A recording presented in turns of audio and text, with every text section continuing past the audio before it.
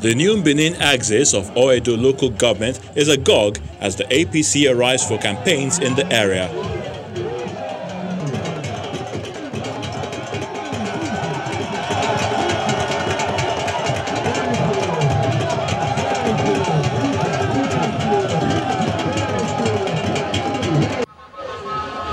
The rally is one of those scheduled as the party begins to wind down activities ahead of the September the 19th election.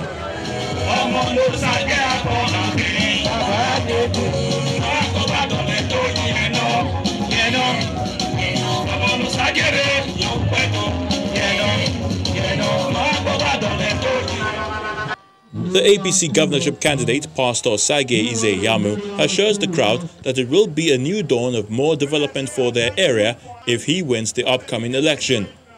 We will put good schools here. We will see plenty of businesses here.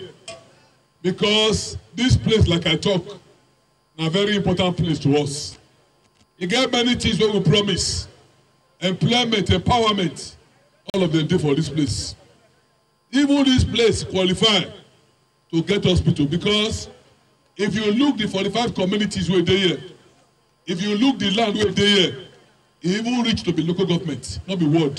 I know there is a lot of anger in your The former APC national chairman Adams Oshamale, on the flip side, says he is convinced that his party's candidate, Pastor Ise Yamu, is the best man for the #1 job.